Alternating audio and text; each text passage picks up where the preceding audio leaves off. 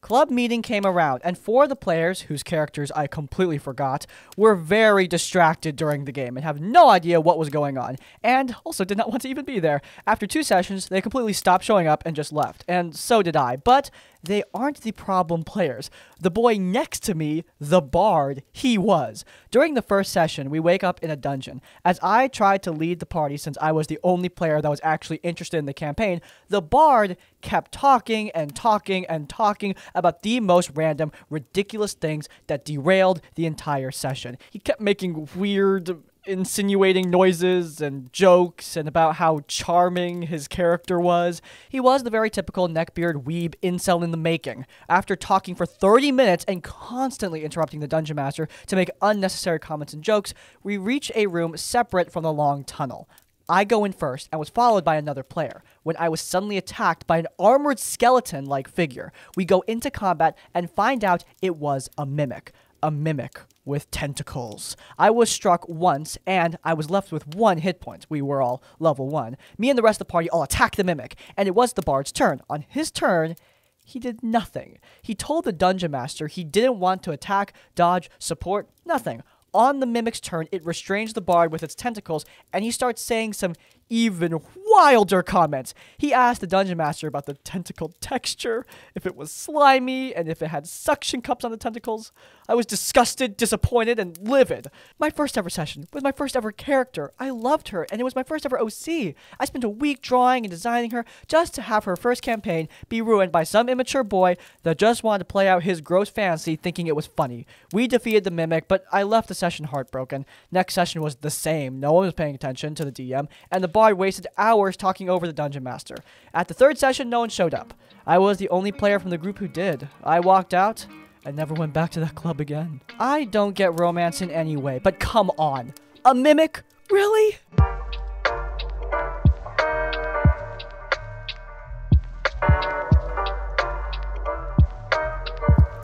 So this is a bit of a different RPG horror story that isn't about bad behavior from a single player or DM. Apologies if this doesn't really constitute as a horror story. I'll remove it if I have to. At the very least, I'm very shook by this experience. So about 4 months ago, I have been DMing in person in a physical game store. It's a paid position, and we run 2 tables of 8 people each Thursday night.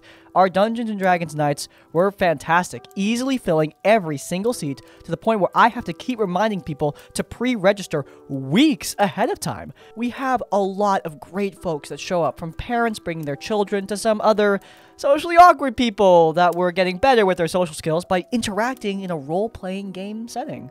There were definitely some hiccups. The DM before me was just a straight-up creep. I made an entire horror story post about him. You can see that in my profile about the guy who did...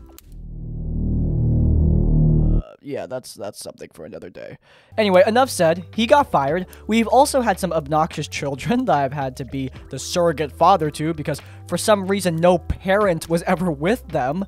Other than that, though, things were fantastic. Our group of DMs were in line with helping each other out and covering when we need to.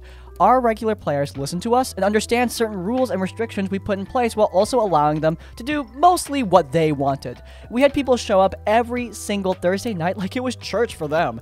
This will be relevant later, but it should be noted that everyone who shows up has to pay a $5 fee for their seat. And also every person who shows up is going to end up buying food, drinks, and perhaps some merchandise, so it was very profitable for the store. So, tell me, please explain to me, why, when last night we are in the middle of another great session, and we look at our phones and see that in our private Facebook group, the game coordinator dude posted that they're shutting down Dungeons & Dragons nights permanently, immediately, with no explanation for why. Just like that. He couldn't even come to the store and tell us to our faces. He asked us to let the players know that this awesome community that we fostered is now getting shut down, essentially. Luckily, since I'm a manager in my big boy job, I was more than used to having these kind of hard talks in a group setting. It didn't mean it was easy, though. I'd like to reiterate that this happened in the middle of a session. No clues or hints this was coming, just dumping it on a Facebook post and allowing us to deal with the fallout. One of the DMs is an actual employee of the store, and apparently he said it may or may not have been because of the 3 little boys I mentioned earlier who were obnoxious because people complained about them. I can't confirm that, but if that's the case, that's insane to me. Just ban the kids if they're ruining everyone's time. It's okay. You did what you had to do. He was a traitor.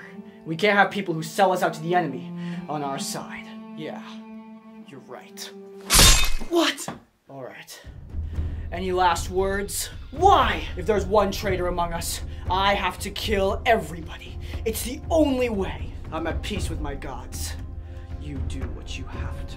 Wait a minute, that doesn't make any sense. What do you mean? One guy screwed us over, so therefore I have to destroy the whole thing. Makes sense to me. I mean, why would you kill everybody? That one guy is who betrayed us. The rest of us are cool. You're just gonna leave yourself all alone? You're just trying to trick me. Shut up. What, making too much sense for you? So, we got D&D back up for all of 2 weeks. I ran a Harry Potter themed session this past Sunday that was meant for 2 tables of 8 people, and 4 people showed up. The module, as written, was supposed to be done in 6 hours with 8 people, and we got it done in like 4.5 with the 4 instead. Needless to say, the module was already edited heavily on the fly to draw it out as much as possible without making it a drag. Well, one of the game coordinators starts spamming me via Facebook Messenger Tuesday morning with a line of questions. How many people showed up? When did you guys end? When did you guys leave? Before I continue, I should note again, I am not like an employee of the store. I am told to show up, pick up my check, and run a Dungeons & Dragons session and have it end before the set end time. I answer all the questions honestly, as I have nothing to hide, nor did it seem like there was any issue. All 4 of my players were Potterheads and loved the session, but apparently I need to get yelled at because you did not communicate how many people showed up. I have never had to do this in the 4 months I've been there. You shouldn't have ended early. People paid for a 6-hour session. People paid the same amount of money. $5 for our regular 4-hour one-shot. This module was 4.5 hours and $5, and on top of that, we only had 4 out of 16 people that we designed the module around. You did not tell me that you left.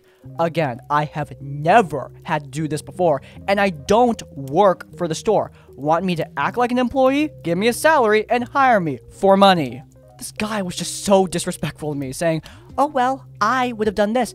I've done that before, and demeaning me in other ways. I basically just told him, okay to everything after that, and told the other dungeon masters at the store, I'm done. I will not be disrespected and harassed by a dude who doesn't communicate his expectations. He treats me like an inferior when I don't even work for him. Bro, I'm a regional manager at my actual job. I don't need this crap in my life. Sad to say, I left the store behind, but a 1.5 drive every Thursday to the dang place, that will not be missed. Oh, and apparently, in the same day I quit, they canceled yet another Dungeons & Dragons project we set up. A campaign we set up for the players, which is just wonderful.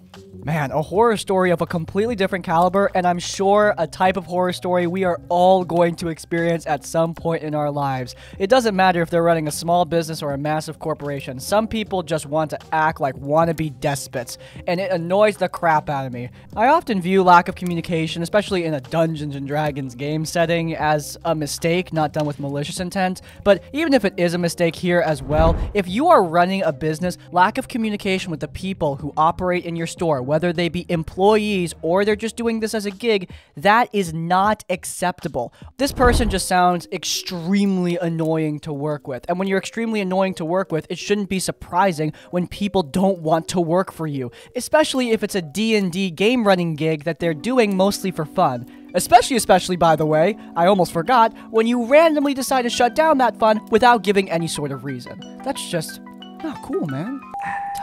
I'm at the end of my rope at this point. I have no idea how I'm supposed to keep up with my players in their adventure. I feel like I've pitted them against the same generic bandit encounters with boring loot for the 15th time in a row now, and I think it is starting to get to them. I need to deal with this.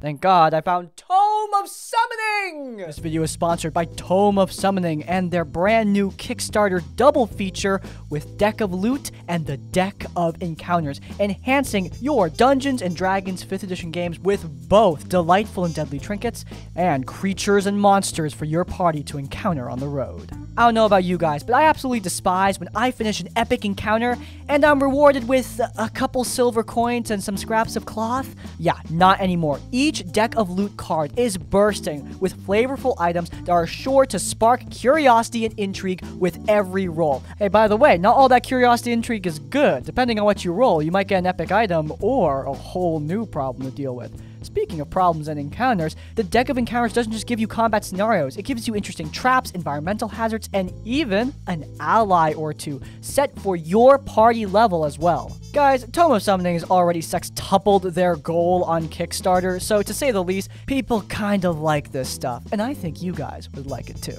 In short, are you in need of awesome encounters and loot? Well then, head down into the description to check out the TomeOfSummoning Kickstarter for yourself. It's also linked in the pinned comment down below. Thank you so much to TomeOfSummoning for sponsoring today's video. As always, supporting our sponsors does support us. And without further ado, I'm going to turn back into an animated rat so that we can get back to the video.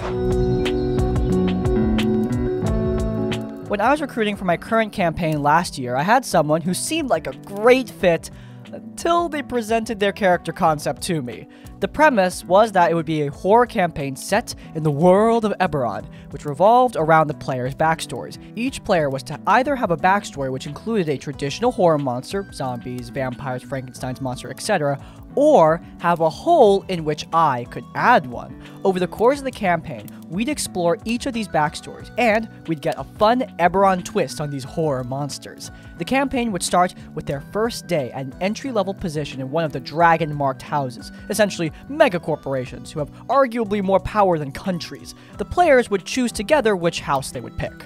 The problematic player's backstory was that they had been a high-ranking member of one of the dragon-marked houses, discovered the house was committing war crimes and tried to get it to stop but was unable to. The house tried to assassinate him and all of his family for acting against them. His family were slaughtered, but he escaped. He went into hiding and contacted a newspaper and wrote a scathing article about the house, its war crimes, and its attack on his family. The article went quote-unquote viral, and everyone was appalled, completely disowning the house, causing its complete collapse. This caused serious ripples in the workings of the world, weakening all of the other dragon-marked houses, causing them to have considerably less influence, and most people to be wary of them. The other dragon-marked houses sent assassins after him, causing him to need to flee his home once again.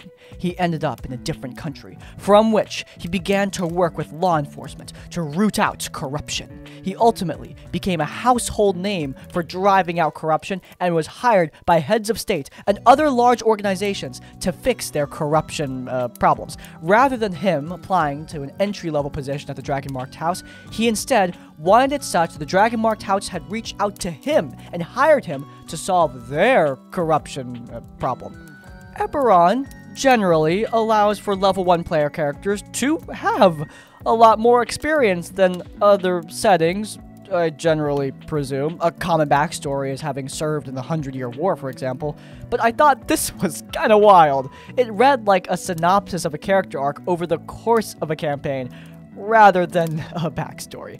I tried to explain that this was a bit much for a level 1 player character, even in Eberron, that the backstory didn't really fit the theme of the campaign as it lacked any sort of horror element, and that I was uncomfortable with his backstory completely altering the relationship of the houses with the world. It's a big change to one of the main elements of the setting, especially as it's one that the campaign was intended to revolve around.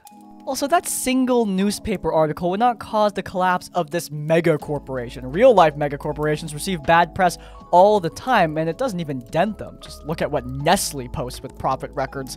It seems improbable for dragon-marked houses to hire him if he was famously responsible for destroying one of their number and severely hurting all the others. That such a backstory put him in a position of power over the other players, which was unfair to them. That his backstory essentially sounded complete. There wasn't much left for there to be done and explored throughout the actual campaign. I offered to compromise, essentially allowing the first 3 points, which still left him as a previously powerful and influential member of a dragon-marked house, which I still thought was a bit of an overreach, but I figured it was at least workable, and that we could explore the rest of what he wanted over the course of the campaign if he could add the horror element to it. but he would not budge. And as soon as I mentioned compromise, he told me he was quote-unquote disappointed in me and that he had worked really hard on this concept at the pub the night before? What's up with the question marks? That totally checks out. He then left the campaign Discord without saying much of anything to the other players. Ultimately, it's obvious now that we dodged a bullet, but the replacement player we got for him is awesome. The group is nearly 40 sessions in the campaign and having heaps of fun. Yeah, probably for the best. I love it when problem players reveal the problems early so you can get rid of them. And yeah, backstories can be a difficult line to walk. You want to do all the cool stuff, but you need to remember the coolest stuff happens during the game, not during the backstory. Obviously, it depends on what kind of game you're joining, what level you're starting at, but obviously for level 1, this is too much. It personally really bothers me when players try to completely change up the DM's world without consulting them first. It's collaborative, obviously, but if you just change up massive parts of the world with a couple lines of text in the backstory, I'm sorry, I'm always gonna think that's kinda lame.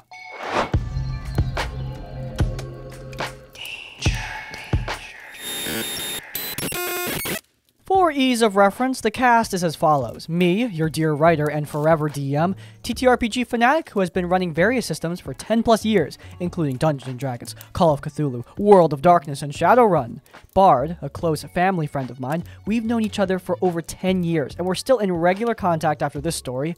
Cleric, a mutual friend of mine and Bard's, who soon became a close friend of mine due to the enthusiasm he displays in Dungeons & Dragons. Paladin, another one of Bard's friends, best friend of 3 years to Cleric, and before long, a good friend of mine. Rogue is Paladin's girlfriend, who joins the game later. Ranger, a friend from Cleric's work, who joins the game at the same time as Rogue. Our story begins in late 2019. I, a veteran forever dungeon master of multiple game systems, am approached by my longtime friend Bard asking if I'd like to run a D&D 5th edition game for him and a few of our mutual friends, who have always been interested in D&D, but have never had the chance to play. It's been a while since I've had a regular group, so I jump at the chance, and being able to introduce some of my closest friends to a hobby that's very important to me sounds like an excellent time. Bard hosts our first few games at his house, and I meet and quickly become friends with Cleric and Paladin, as they take to the game like naturals, and we spend many hours outside of the game bonding over video games, music, and nerd stuff. The group also includes my best friend of 20 years, playing a gnome wizard, and another one of Bard's friends playing a drow fighter, though those two are not relevant to the events to come and are only mentioned for the sake of establishing our original group of 4. As most of the players are new to D&D, and I am new to 5th edition, having only ran 3.5 edition in the past, I ran the group through Lost Mines of Phandelver, and we had a fantastic time overall. Then, 2020 rolls around, and with it comes the pandemic. Lockdowns begin, and we can no longer meet at Bard's house to play in person.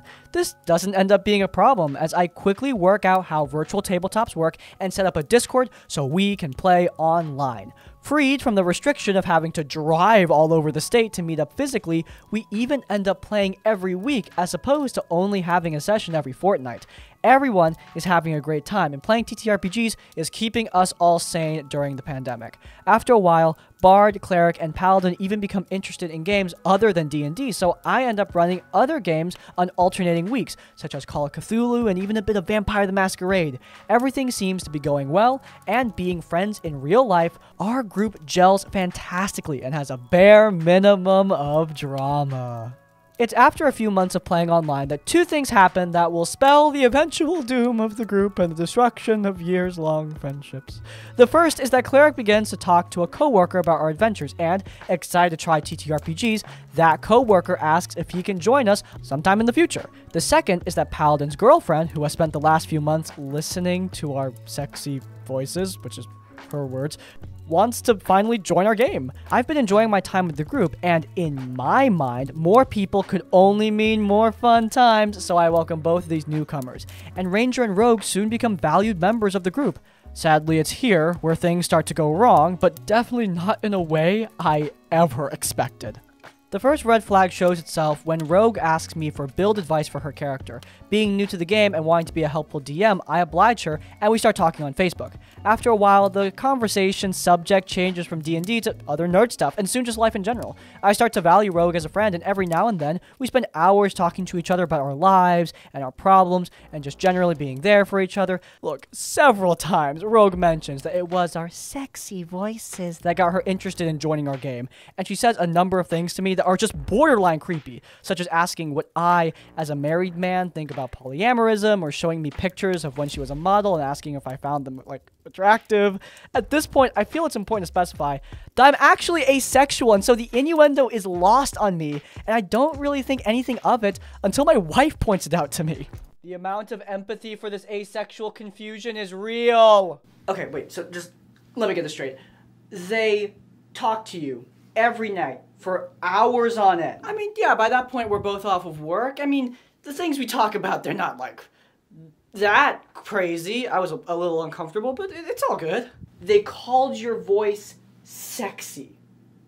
I mean, my voice is a big insecurity of mine, so it was very nice of them to say that, you know? They compliment your physique every time they see you. Yeah, I've been trying to work out, and it was cool for someone to, you know, notice the change. And you just don't think anything of this? Why would I? They're just being friendly. We've talked like that all the time. I realize that Rogue is flirting with me, and not wanting to, like, lead her on, I tell her that I'm happily married, and I don't want to come between her and Paladin, and thankfully our conversation returns to normal afterwards. I still value her as a friend, and thinking I've nipped a problem in the bud, I put these anomalies out of my mind, and life continues on.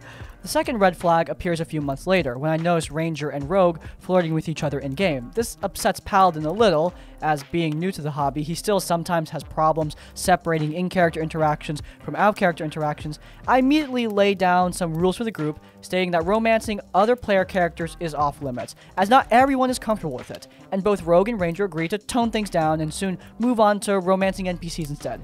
It's at this point that Ranger comes to me to apologize, thinking he'd done something wrong.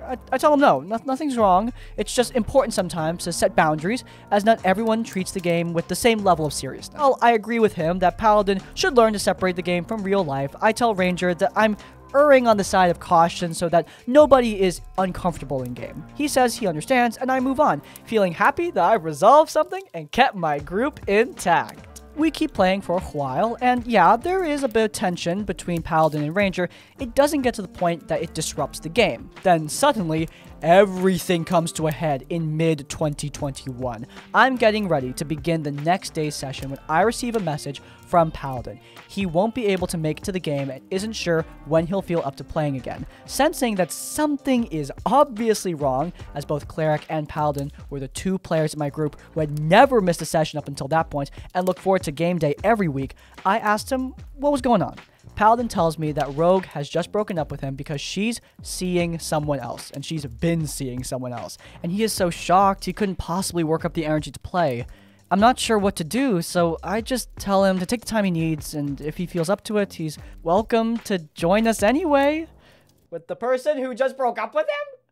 He thanks me for my offer, but tells me he'll need some time before he can play a game with Rogue in it, as he doesn't want either of them to bring their out-of-game drama into the game.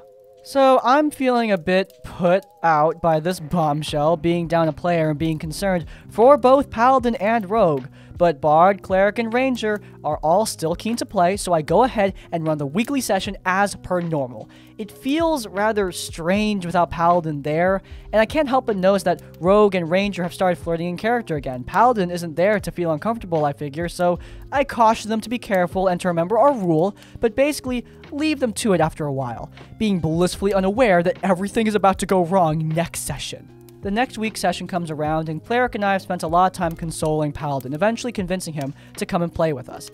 We make a promise that both he and Rogue will be civil to each other, and that everyone is just there to play the game.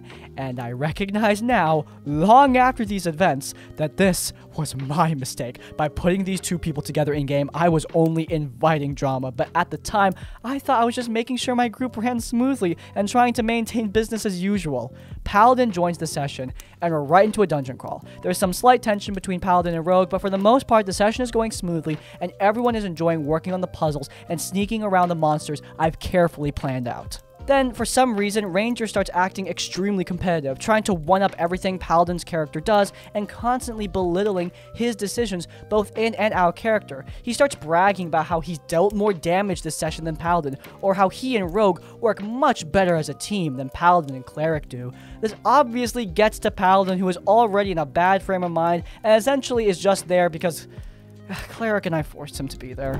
Sensing some drama brewing, I stop the game and tell Ranger that he's being disruptive and warn him that if he doesn't stop needling Paladin, I'll end the session and kick him from the group. Suddenly, Rogue loudly exclaims that she doesn't care about Paladin's feelings and that he's just acting like a baby, and if I was going to kick Ranger, she would be leaving as well. I'm confused at this point, so I reiterate that attacking each other out of character is not tolerated in my game and ask why she would be so offended by me telling Ranger to tone it down. That's when Ranger drops the bombshell on all of us. He is Rogue's new boyfriend, and they've been dating for at least a month. Ha! I knew it! I mean, oh, that's so sad. Sorry. This single revelation destroys the entire group in a matter of minutes. Paladin quits in a haze of anger and hatred, humiliated by Rogue and Ranger. Cleric is disgusted by Ranger's behavior and leaves to support his best friend. Obviously, I have no words but to end the session, so I disconnect from voice chat and try to figure out how to process this mess. Rogue comes to me apologizing for Ranger's behavior, but insisting they both did nothing wrong. I ask her what would possibly make her think belittling Paladin in such a way right after they broke up is acceptable. Her response is to tell me why she broke up with Paladin in the first place. Apparently, she is polyamorous and saw nothing wrong with dating Ranger while she was still in a relationship with Paladin. And when Paladin discovered that... Discovered? In order to have a poly relationship, everyone needs to be aware of that. If they're not aware of that, you know what that's called? It's called cheating! Apparently, he wouldn't accept that she was poly, and so she broke up with him. I didn't quite know what to say to this, so I just said that I accepted that she had her reasons, and that was none of my business. My hope was that, given enough time, people would start to cool down and we could move on. It's almost uncanny how swiftly the aftermath unfolds and destroys any faint hope of salvaging anything from this mess. Over the course of the next 48 hours, Paladin ends up having... I can't say any of that out loud. Paladin tells Cleric that he resents him for bringing Ranger into the group, and Cleric, understandably, cuts ties with Paladin due to this, and his quite frankly scary behavior towards Ranger and Rogue after the fact. Ranger feels a little guilty after everything happened, and offers to keep playing with me, but neither me, Cleric, or Bard feel up to it. Rogue insists that she did nothing wrong, and everything was just a ploy on Paladin's part for attention. This all happened about a year ago now. There's a bit more of the story, but this post is long enough as it is, and it mostly seems irrelevant compared to what happened between Paladin, Ranger, and Rogue. I did intend to start a new game with Bard and Cleric and a couple of friends, but shortly after all this happened, I was diagnosed with a chronic illness, and unfortunately in the next few months, I took to come to terms and begin treatment, and people began to fall out of touch, and those who are still around have new jobs and commitments. I'm still in contact with Bard, of course, as one of my oldest friends, and I still occasionally talk to Cleric, but Paladin essentially cut off all contact with everyone, and out of concern for my health, I never made any attempt to contact Ranger or Rogue again. After a while, I missed DMing, so I put out a call on Discord and Facebook groups to recruit players, and now I've been playing with a brand new group for the last 5 months. Sometimes I feel a little sad when I realize I'm playing with strangers instead of actual friends, but with every session I come to, I appreciate these strangers more and more, and on the bright side, this distance created by not knowing anyone personally will ensure the group won't have the same issues. Issues is a very conservative way to describe whatever the crap I just read. Oh my god. Now, let's just talk about the content of the story itself. Don't cheat on people, and don't use polyamory as an excuse to do so. That's bad. Also, don't threaten to kill people either. That's bad, and will get you in trouble because it is a punishable offense for a reason, and I think some people really need to learn that. Also, don't chalk the consequences of your actions up to someone else just begging for attention. That's horribly toxic. My god.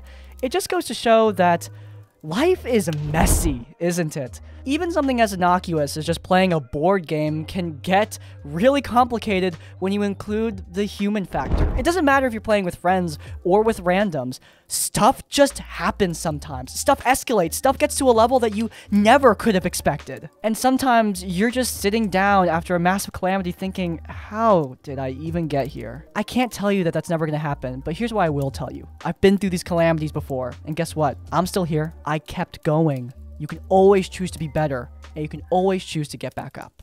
Wow, that last one was a lot. But anyway, I hope you guys enjoyed, and if you did, then please do leave a like. If you want to see more of our content, then you can check out our Shadow over Carcona's Actual Play D&D podcast. The full series is linked in the cards, and while you're there, subscribe to Crispy's Tavern to get more of our content as it comes out. And finally, if you want to leave your own stories or thoughts, go down into the comments down below. If you can't think of a comment, leave the comment kinda toxic to let me know you made it to the end of the video.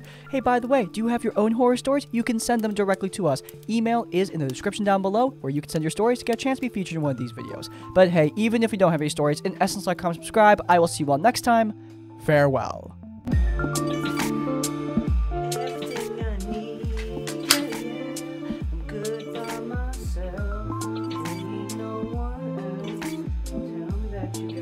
Good thing